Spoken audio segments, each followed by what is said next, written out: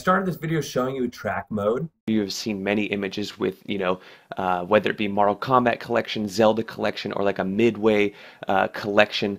They're really, really cool, but that's typically seen in a track mode. And something that's really cool about this new version 5 by David Marti Motion Blue image is you can now do collections in EmulationStation. And for those of you who have been following my channel for a while, you know I'm a big fan of EmulationStation because it's so fast, so easy, changes are easy to be made. I think it's more user friendly. It has many, many advantages that I like very, very much. So in today's video, we're going to go over Motion Blue, show you some advanced features, show you how to set up collections, as well as some other visual things you could do to Motion Blue very, very, very, very easily. Anybody could do this, whether you're a beginner or you've been doing this for a while. I think you're going to find this video interesting. So to get started, just some really quick visual things about Motion Blue that many people might not appreciate is that there's Pixel Desktop and Kodi right on the front menu. If you were to download a brand new version of RetroPie, you're not going to have these on your homepage. You'll have something called ports over here, and you'll have to go into ports to get to your Kodi and your desktop. But how nice is it to be on the main menu? I think that's very cool. It's much easier to get to, and you know exactly where you're going. Especially if you're using your Raspberry Pi as a media player, it's very, very, very, very nice. A couple other things just to talk about the looks of it. I'm going to go into Super Nintendo here. And this is the standard look. As you see here, you got the video preview. In the upper left corner, you have the video snap.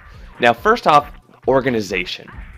A lot of you have collections with thousands and thousands and thousands of games, and I really think this is one of the biggest selling points of Motion Blue is there's so many built-in features to help you find your favorite games.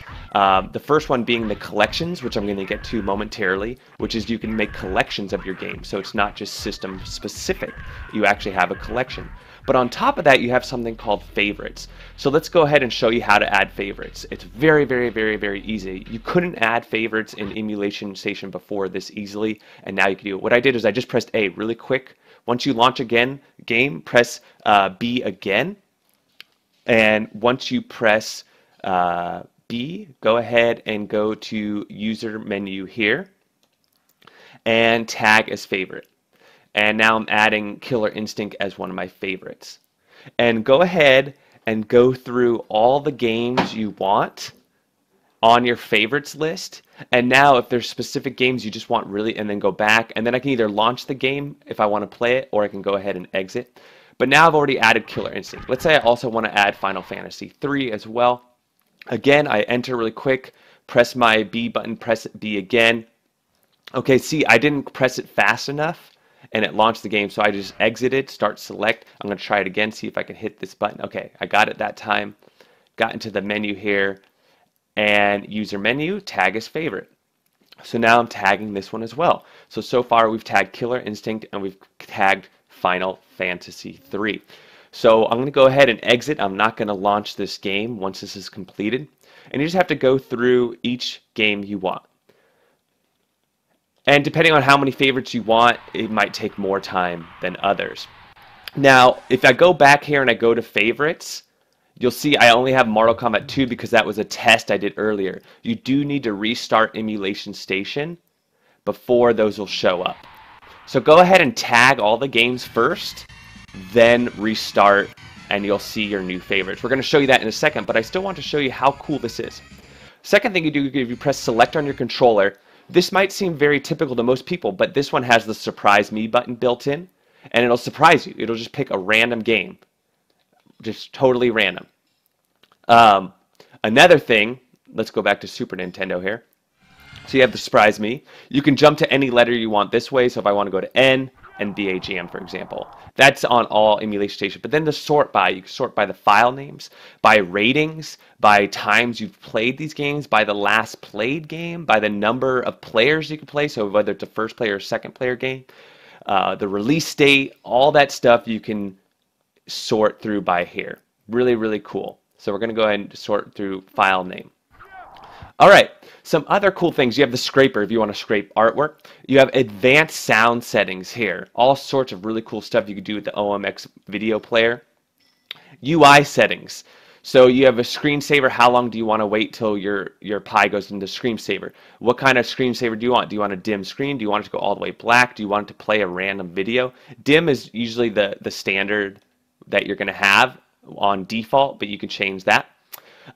You can change between Hursty Blue and Motion Blue. Those are the two main ones. But you can also install third-party themes. There's lots out there. There's steampunk things. There's classic Nintendo themes. All really, really great. Another quick thing I want to show you is transitions are typically on fade, where it fades in, but you could do slide as well. So as you see here, I can now slide. It's sliding between the consoles instead of a fade from one to the other.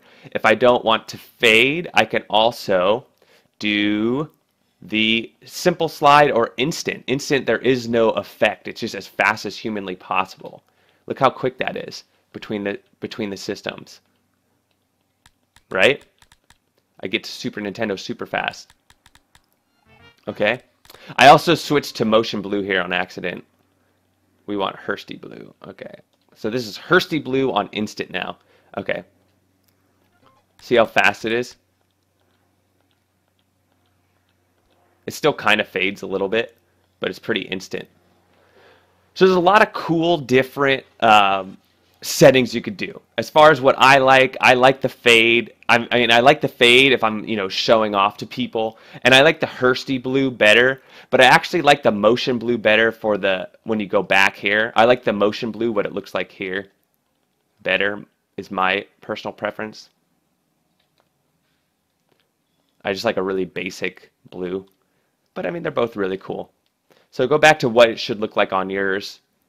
The other thing is the game list view. I'll show you that in just a second. Let's go back to the default here. This is how it should look by default when you get Motion Blue version 5. And let's stay on Super Nintendo. I want to show you that what it looks like if you were to show just like a basic. So basic is no video snaps, just games. So it's a really fast way to get through your games. Kind of boring. So you can do that. You can also do a detail, which is going to show you box art. So you get box art. It's very just a basic if you don't want videos. But most of you are going to want the video or automatic. Automatic will, I don't know how this is set up, but I imagine it just goes by whether you have video snaps installed or not. If you have video snaps, it'll go directly to video. Or you can just manually set video, which is typically what it should be manually set to, which is it'll show videos just like this. Earthbound, Earthworm Jim, so videos. Okay, so those are just some of the things you could do in the visual UI settings. There's also a lot of help screens on here. So for example, when I set my screensaver to video, random video, you'll notice that when I press back, I get this little warning message. There's all sorts of little help boxes built into Motion Blue to help you along your way. That's so cool. A little small detail that most people won't notice, but it's a nice detail. But I don't want the random video. I just want a dim. So there we go. Other settings, this is all pretty standard. You can show your frame rate, which is really cool. You can set your VRAM limit, which is really cool. A lot of settings that are in there. Configure input and quit is a standard for all things. All right. So that is Motion Blue. Look how visually intense it is. It's great. All these little details. Now we get into the collections, which I wanted to bring up. And this is really cool. So I already mentioned this in my previous video, but you have a really easy access to GPIO setups. You have really easy access. Oh, see, I have this one on. This is why you probably want automatic, because like for this one, you see I had the gray screen because I was on video. So automatic is good because it sets it to the automatic settings. Okay, so GPIO shutdown. Easy way to add a shut-off switch to your Pi. The script is already on here. You just hook up your GPIO shutdown button and you run the script. It should set it up for you. The background music, I showed you how to set that up in my previous video from 2 days ago. Check that video out. And then the one I want to show you today is the collections menu. So what we're going to do is we're going to click into here.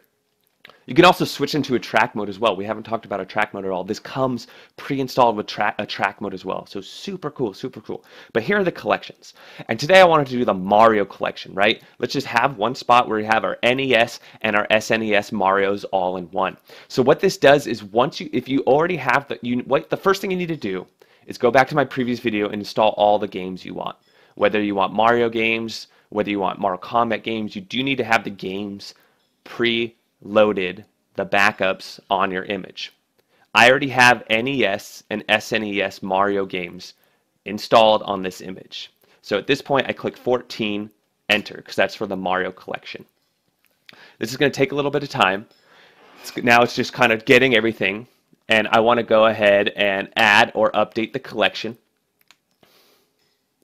I don't need to remove, this is where you would remove it if you want to get rid of one after you create one as well. But since I haven't added the Mario yet, I want to add.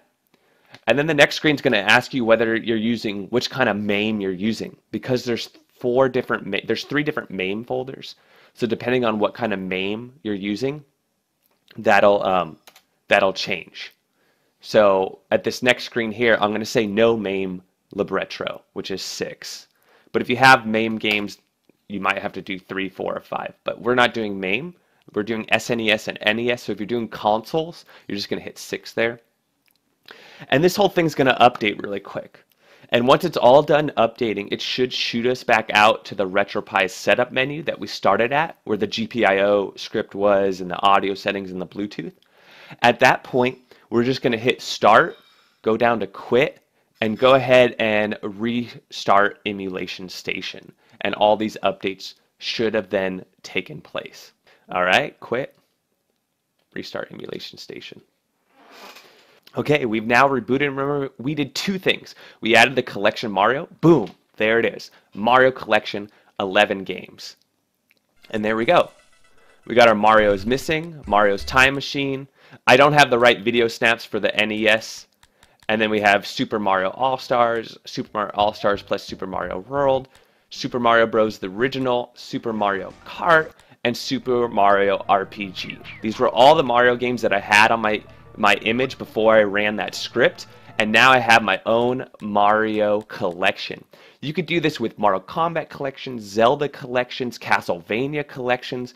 There's all sorts of possibilities. And again, this is an EmulationStation, not a track mode, so it's much quicker, much easier to filter through, and it has all those filters and search functions built in. So it's a really, really clean system.